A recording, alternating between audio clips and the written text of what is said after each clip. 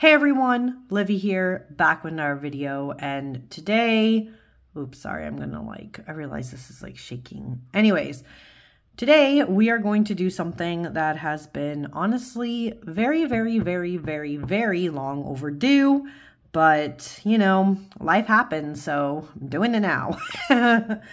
Okay. What is it? You might be thinking, well, I don't know how many of you have been on my channel a while, but you might remember that some time ago, I had a video where I recommended books to people based on certain tarot decks. Well, this is the same concept. I am recommending today books based on certain tarot decks, but I have all three of them out already for a reason.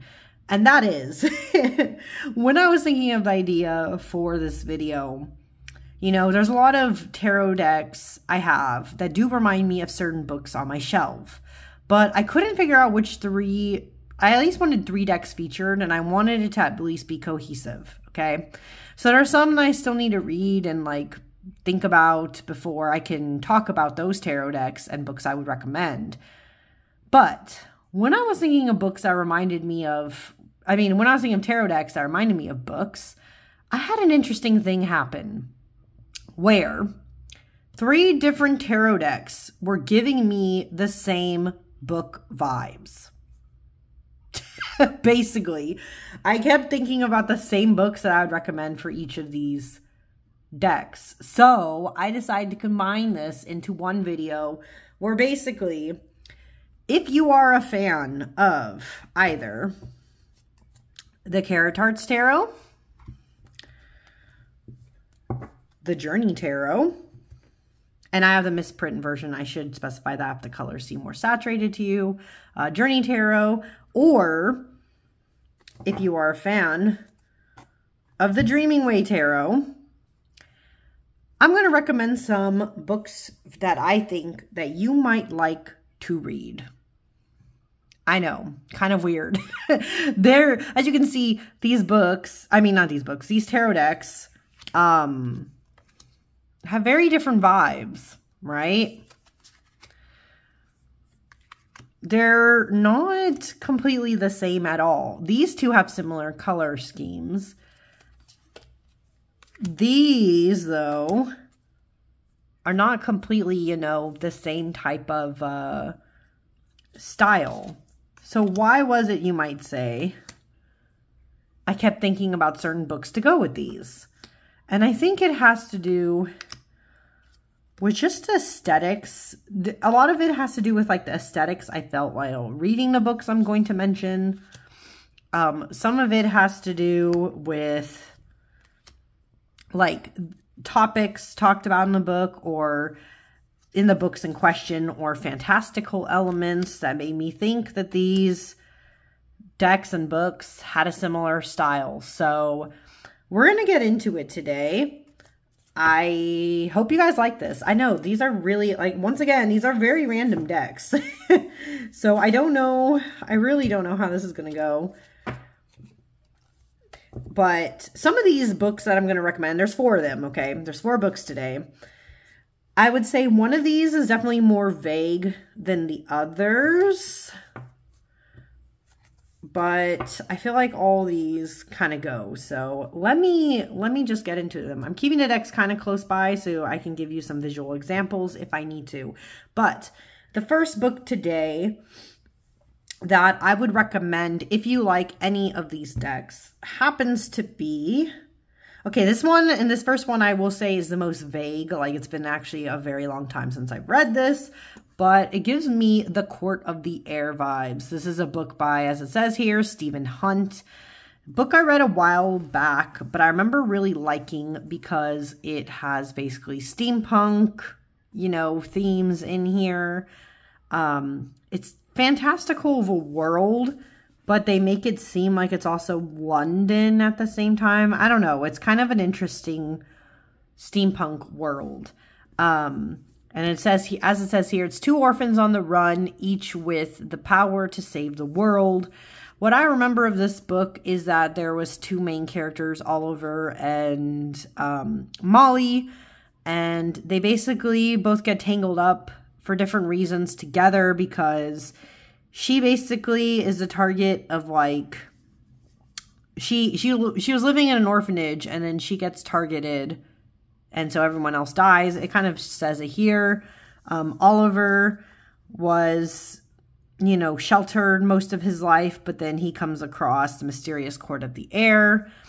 And the reason why I think this is a good book to go with these is that a lot of, it's more, I guess, not so much this one, but these two decks definitely go with this one, because I feel like a lot of the style mentioned in the book, since it's steampunk based, was very Victorian, very fashion forward, like the people that were described.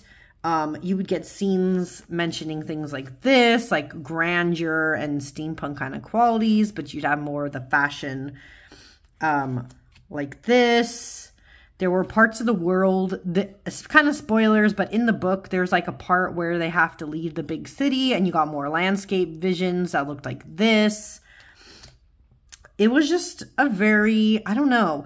There's something about this, even though, oh, see, this is especially, I'm going to keep this card out soon to explain the other book that I want to mention, but the steampunk quality that sometimes shows up in the Journey Tarot, combined with like the fashion and kind of like moodiness of this deck, make it that the two just seem to vibe to me. I don't know what it is, but in my opinion, right, they go pretty well.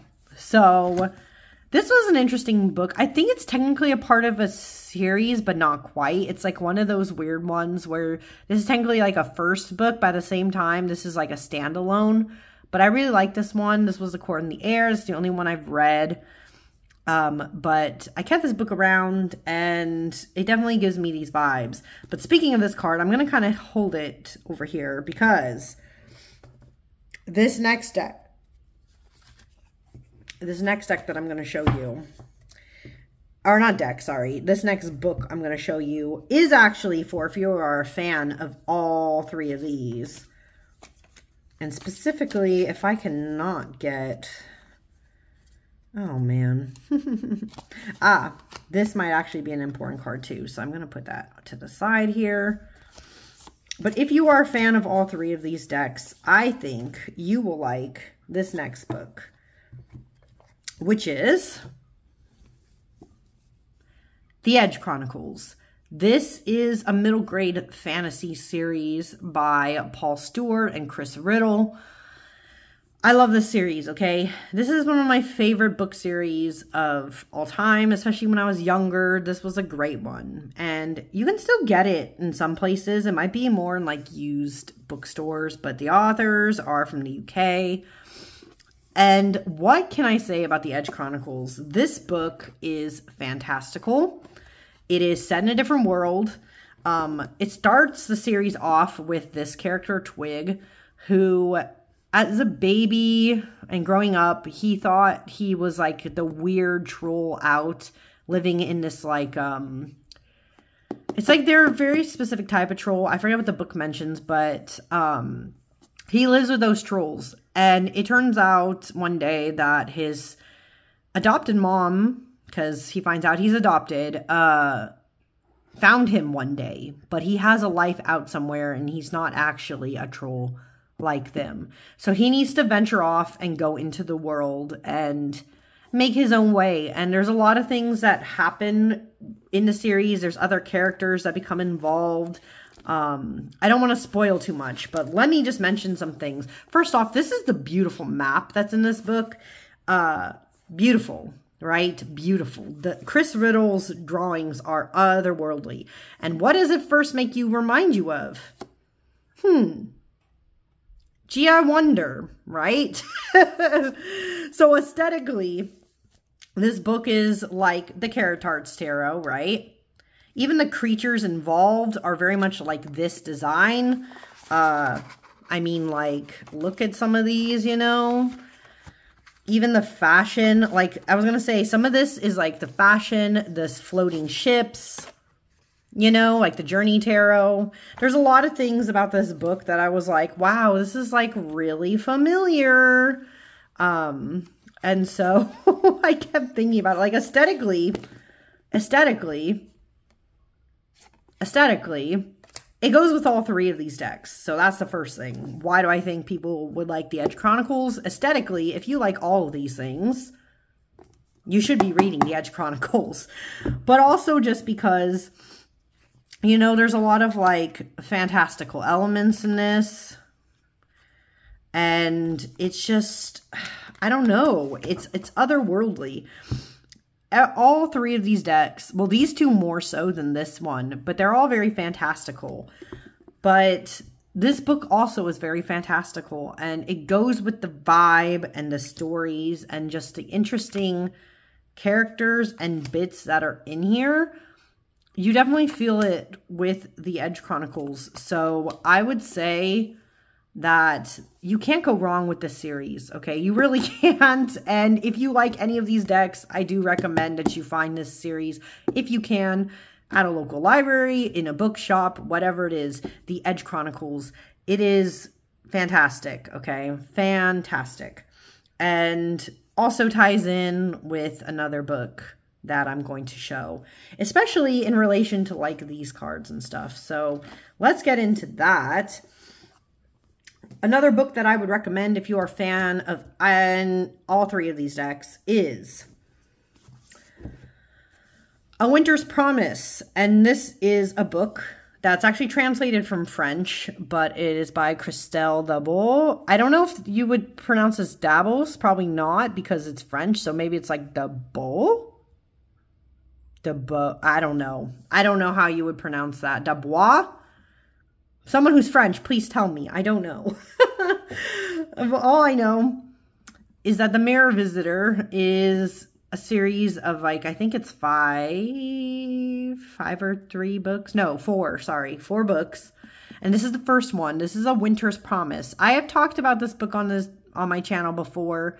Well, I've talked about the series on my channel before because I recently read the last book in this series. But A Winter's Promise is such a fascinating book. Basically, it is about a girl. Well, okay, she's not I don't know. It's kind of confusing because when you read the book, she doesn't feel like a young girl. She feels like she's maybe college age, so it's kind of weird.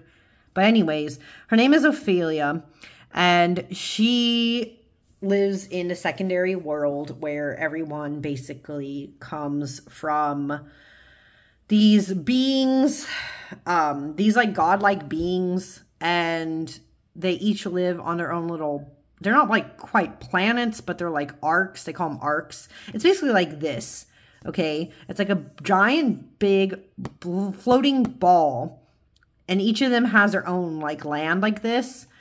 And each arc has different people who have different magical abilities. Specifically, Ophelia, our main character, has two gifts, right, too. She can read objects by touching them. Like, she knows their whole life and memories and stories and such, and she can get that from them. And then her other ability is that she is able to go through mirrors. And basically what happens to Ophelia in this first book is that she's become of age, and her family decides that in order for things to keep going smoothly for them and for her, they want to basically marry her off to somebody from a different arc. And she's not really happy about this, but she decides to go on that journey to meet this person. Thorn ends up being his name, and there's a lot of adventures and such that happens from the book. So as you can see, just from the aesthetics, this is pretty much close to the Edge Chronicles in appearance wise. So that's why obviously this reminds me of the Tarts Tarot. But it also, when you're reading the book, it also has vibes closer to this. And the aesthetics of what people are wearing is definitely closer to this. Like, it's described in the book that people have a fashion sense that's, it's really funny how similar it is here to the Dreaming Way Tarot, like aesthetics. So again, aesthetics of this, the fantastical elements of these two decks, this book has it. Okay, now there is some things I do want to say. I do like this series and I do think it's very fascinating, but if you're going into the series like I originally did, thinking that this was going to be a romance with a happy ending, I am sorry to tell you that that is very, very, very wrong. If you're going in with those expectations, you will be disappointed if you try to go through all the books in the series. But if you go into this just thinking that like, oh, this is an adventure story, I'm going to see what happens. And then also the bigger world elements that start happening as the book series goes on, like especially questions around like the idea of religion and like God and how do you exist in this world.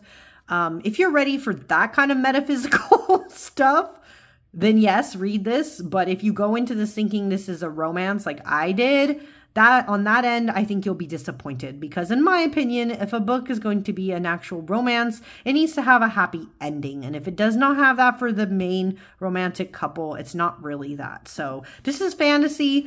I would not necessarily say it's a romance, but it is a really fun and interesting story. And the last book I'm going to mention for this video and why I think you should read this is that this book was actually inspired by a different book entirely. And this next book that I'm going to show is actually very, very, very, very, very, very, very familiar for a lot of people. And that book is Howl's Moving Castle. Yes, this book. I also recommend that you read Howl's Moving Castle if you like the Dreaming Way Tarot, the Journey Tarot, and the Tarts Tarot, because the Mirror Visitor book series that I just showed, specifically like this first one too, A Winter's Promise, the author has said that she was inspired by Howl's Moving Castle.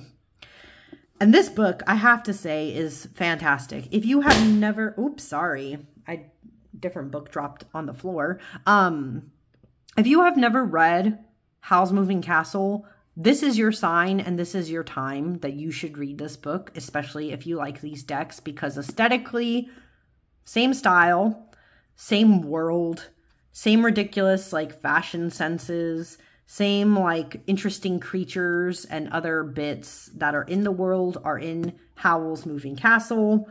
Even some of the like scenes, like things like this, or even just like interesting scenes like this is all basically in Howl's Moving Castle, okay?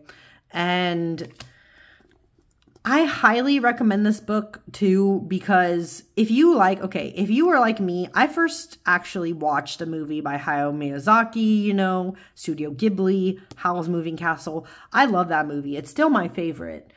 But I do like the book a lot, even though the book is different in a couple of key aspects from the movie. That's all I kind of want to say, because I don't want to spoil anything for anyone. But I do think that Howl's Moving Castle, the book, is just as good as the movie, even though, again, like more towards the ending of these two books, they're very different from each other.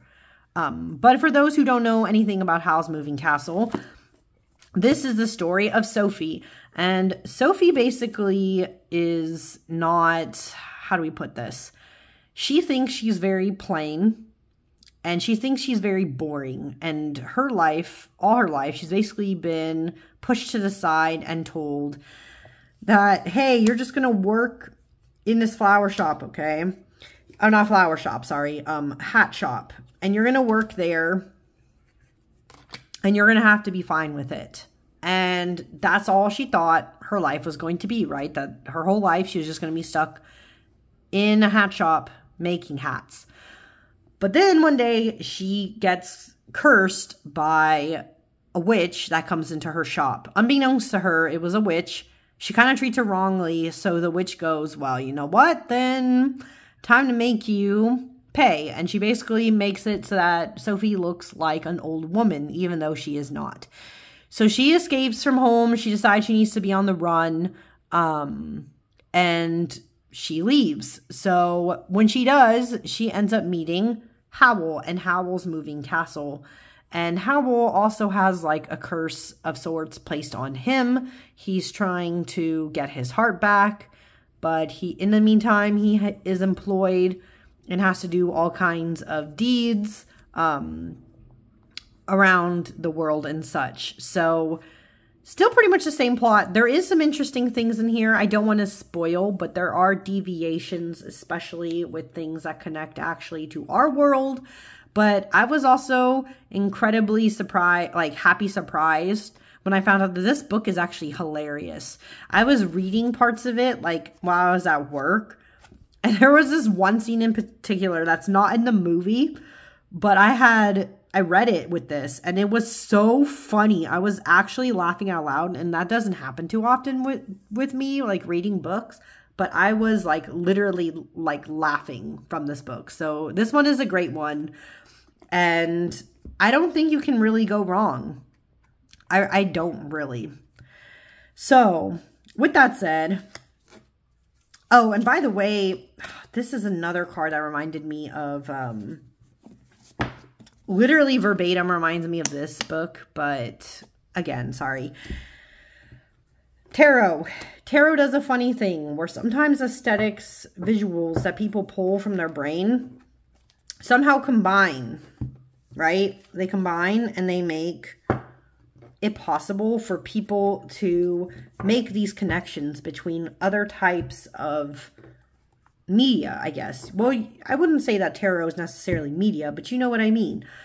It's just so interesting how these books seemed to connect with these different tarot decks. And so I'm just grateful that I'll have to show these off on my channel today, but also to tell you that, hey, maybe you should read these if you like these other ones. So yeah, that was my stick. It's been a while. Can you tell it's been a while since I filmed? At the time of me filming this, can you tell it's been a while since I filmed? Yes, probably. But as you can see, a lot of these decks were chosen because they fit the aesthetics of these books. It's a weird, interesting intersection, but I think it's really fascinating, and I think it's really fun, and I think that people will honestly enjoy these books as much as I did if you like these decks. So if you do, find these next time. But for now, I'm going to head out. Thank you all so much for watching, and I will see you next time, maybe with some more book recommendations, maybe? I don't know. I think I have to get some other videos out first, but yeah, we'll see. But for now, this is it. Bye.